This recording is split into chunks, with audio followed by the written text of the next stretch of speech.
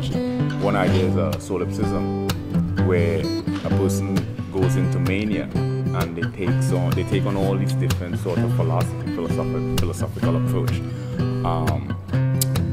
One idea of psychoanalysis and psychodynamics, which originated with Sigmund Freud, which is one aspect is the whole idea of the relationship between the subconscious and the conscious. So I find these areas intriguing in terms of when a person's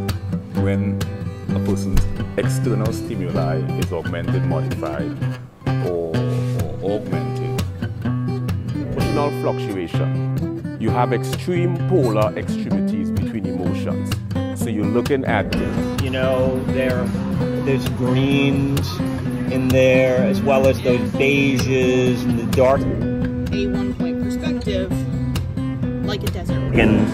Disorder. So let's dive into specifically what exactly is bipolar. You have different sorts of bipolar. You have bipolar 1, which is manic episodes. You have bipolar 2, which is hypomania. You have bipolar, third bipolar, which is considered cyclothymia or cyclothymia. And then you have bipolar 4, which is atypical, which doesn't technically apply.